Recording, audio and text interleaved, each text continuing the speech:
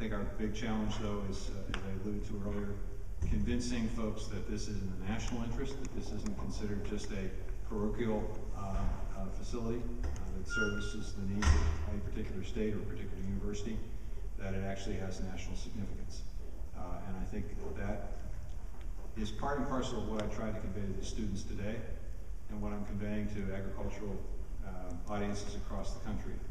We need to do a better job of educating the other 98% of America what agriculture's contribution is to the country. And as we do, then the significance and importance of those things that agriculture touches will also be elevated in the consciousness of the country.